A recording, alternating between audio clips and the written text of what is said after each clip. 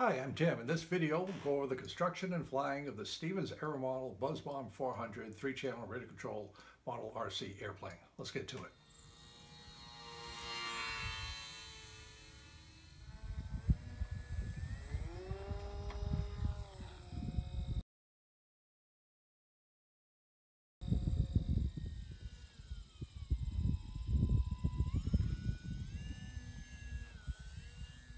Back at the start of free flight model airplane, a very popular gas-powered free flight model airplane was the BuzzBomb. In the 1930s and 40s, it was a very popular plane. It flew well.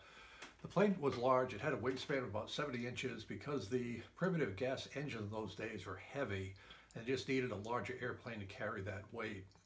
Here's a picture of a BuzzBomb back in the 50s with a huge ignition gas engine in front, as well as a later day recreation from a kit of the BuzzBomb with a more modern 4-cycle engine. Just again, a very pretty free flight model airplane. You'd put in the gas engine, a small amount of fuel, the engine would run for a set period of time, get up to altitude, and then glide down to land in the field from when you took off. Practical radio control equipment didn't really become available to the early 1950s, so everything was free flight until then. The BuzzBomb was a popular design just with its layouts, its looks, the way it flew, and as radio control systems came into common usage, many modelers took this free flight design and made it into a radio control variant. In this video, we'll talk about the Stevens Aeromodel BuzzBomb 400, which is right here. This is a modern reimagination, recreation of the original BuzzBomb. General characteristics, but using modern building techniques, laser cutting, to have this very nice flying 3-channel radio-controlled RC model airplane. We'll take a look now at the Stevens Aeromodel website. This is the home page. See some of the items they sell. We'll go up to the top to laser cut kits, model airplane kits. We come to this screen and RC park flyers will be the category that will have the BuzzBomb. Very nice pictures of the various kits. We'll take a closer look at the BuzzBomb. Here's a picture, description, pricing. Notice also that there are various components that you can add from Stevens Aero. A motor for $20, ESC, propeller, etc. I typically will add these components. They work fine. It just makes for a quick, complete kit. We can click on the picture to get a blow-up of the BuzzBomb. Sometimes there's additional pictures. In addition, on the website, we can look at the builder's manual. Very complete builder's manual. You get this with a kit, a paper copy. We'll go into more detail on this later in the video. The Stevens Aeromodel kits are all made in the US and Colorado. You buy the kits through the website. We took a view of the website so you can see how that works out. In addition to the airplanes, there's components that would work well with that model, motors, electronic speed controls, etc. I typically buy those components as recommended by Stevens Aero. I built about a dozen of the Stevens Aero model kits, and they're all very similar in design philosophy. What Stevens Aeromodel has done is has a very precise methodology where they create the kit out of interlocking pieces. It's like a 3-dimensional jigsaw puzzle.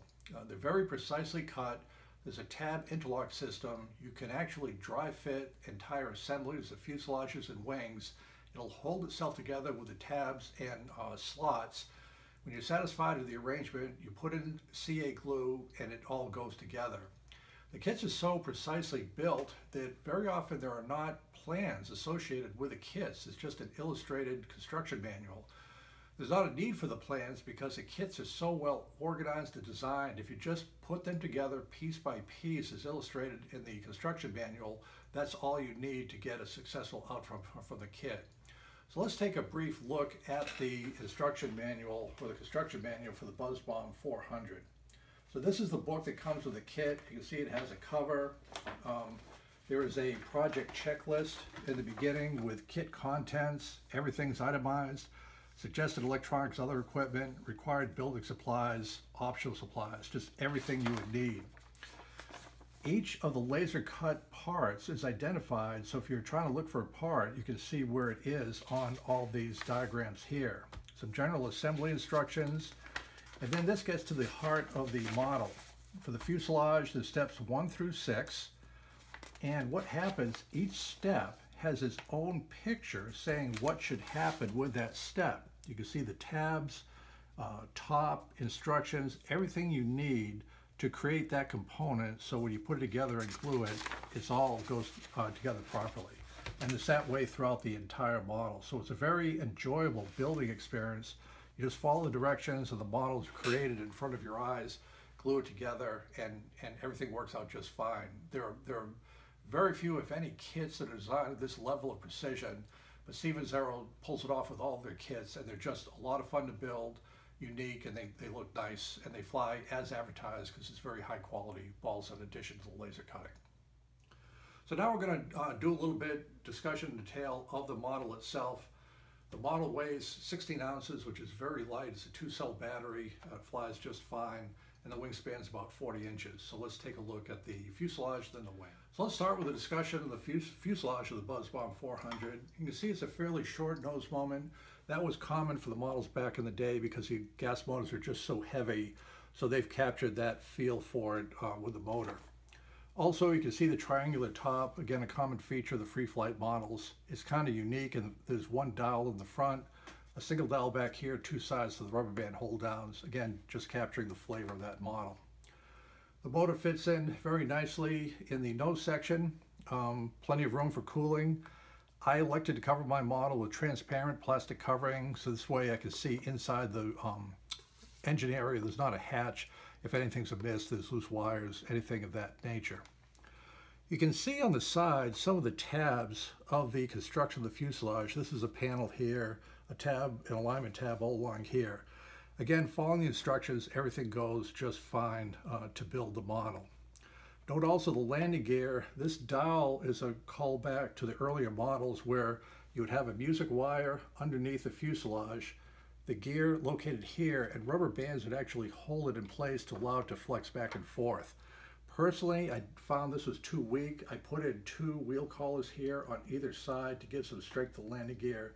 Again, just a normal modification you make as you're building a model.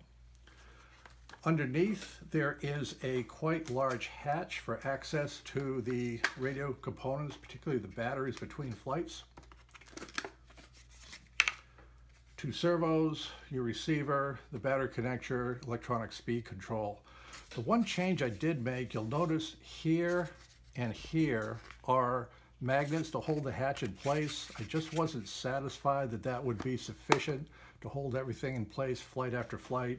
So I added a dowel and I put a rubber band across that just to make sure we don't lose the hatch in flight.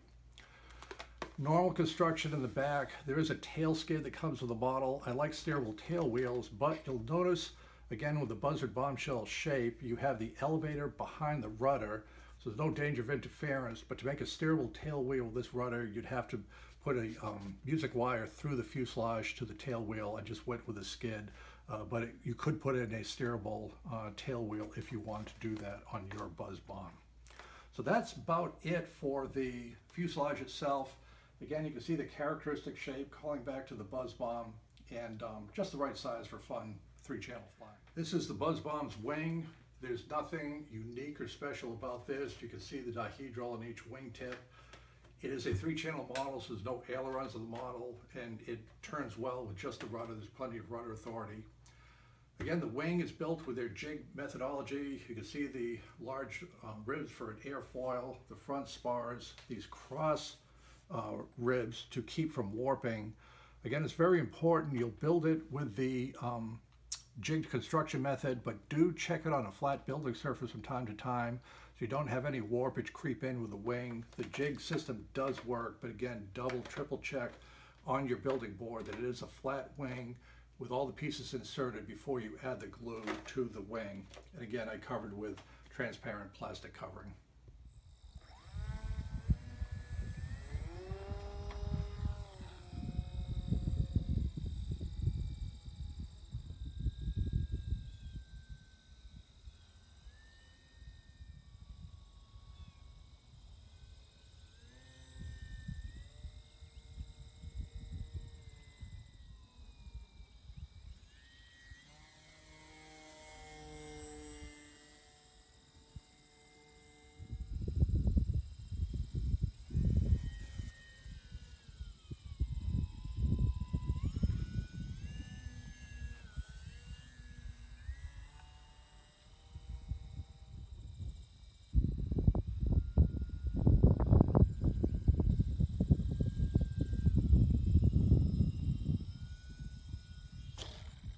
in the video, the model flies wonderfully. It's a light model, so if there's wind like there was in the videos that you'll see, it bounces around a little bit. That is to be expected.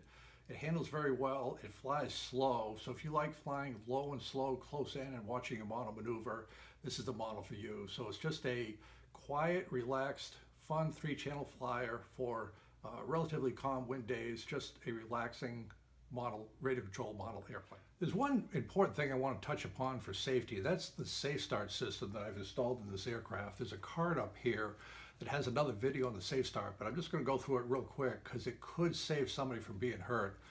By the way, in all these videos, I do not get any merchandise from anybody. Whatever I say is what I think about that product. And this is the safe start from Dave's RC Electronics. The website will be right here in the video. It's just a circuit board, a little push button, and 2 plugs, one to your ESC, one to your receiver. They're marked on there. There's no soldering, and you're good to go. What the Safe Start does is, with this installed between your receiver and ESC, you plug in the battery. This little light comes on red, which means that there's power to your system.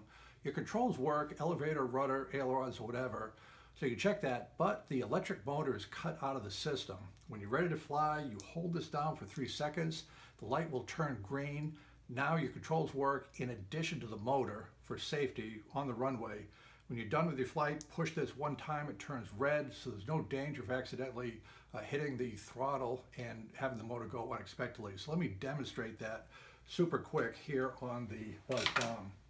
So here's our 2-cell battery. This is the light for the safe start.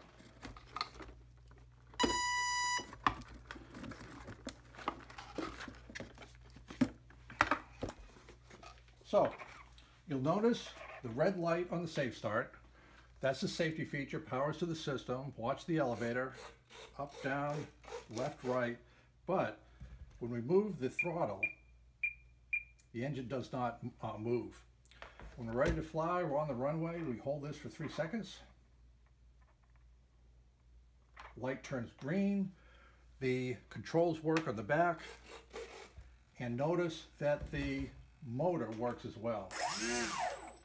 When we're done flying, we simply hit the button once. It's a red. Throttle doesn't work. It's a wonderful safety device. It could save an accident. With these motors, with power, they're strong motors. Do consider getting a safe start for all of your electric RC models.